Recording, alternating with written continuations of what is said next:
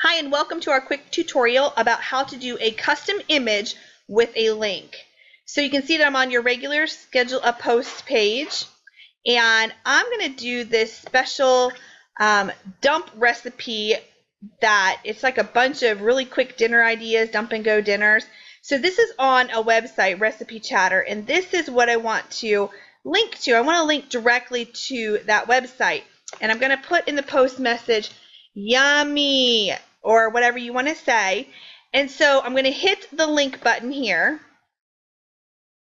and then I wait, and it has this picture right here, but I would rather it have a picture of all of the different things. So I want it to be this picture, the 15 dump and go dinner recipes. I want it to be that image instead. So what I did is I went ahead and I put in the link. I clicked the link button so it actually does attach it.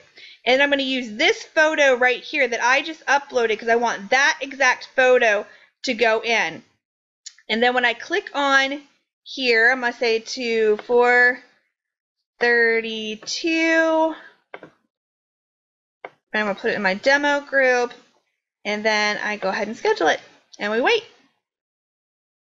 Okay, so we just did a quick 2-minute time swipe, and this is the page I scheduled it to, and so this is what it looks like when it shows up on the page. So it has the direct link to get to that recipechatter.com website that has the recipes, but now the image that goes with it is the one I actually selected. So this is called custom images for your links. And there you go.